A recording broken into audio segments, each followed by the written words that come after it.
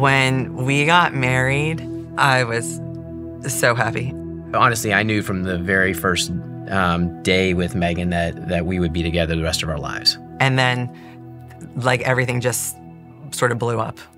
There was this slow, ever slow separation of us till we get to this point where we almost don't even know each other.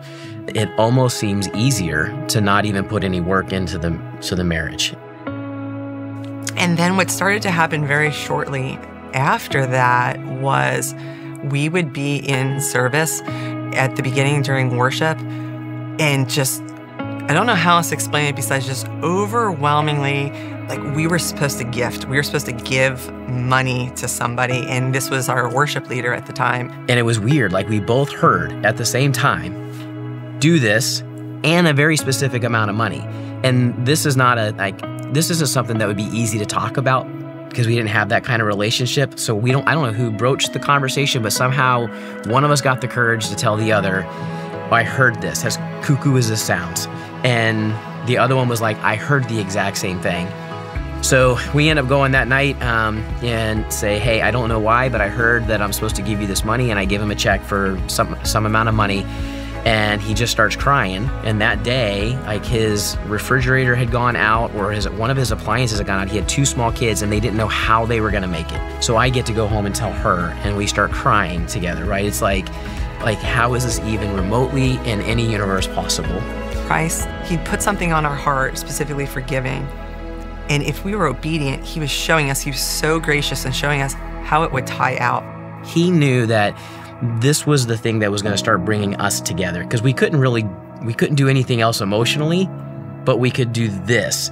And then as we saw his trustworthiness, then you start to say, well, gosh, if he is this trustworthy, which he is proving to us every single day through giving, then how can he not restore this marriage if we will just lean into the marriage? It became way less about what Lonnie did or didn't do in the marriage, or what I did or didn't do in the marriage, and way more about who am I in Christ. And then as we both started chasing after Christ individually, we were just so much more open to owning our piece of it. We started having more conversations. We started praying together, and it began probably a 2-year journey to, like, restoring our marriage, to eventually renewing our vows.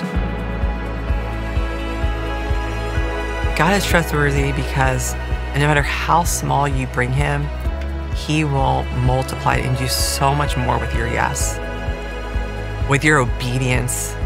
But this time here is just so short and so temporary. There's no safer place to be than under the shadow of his wing.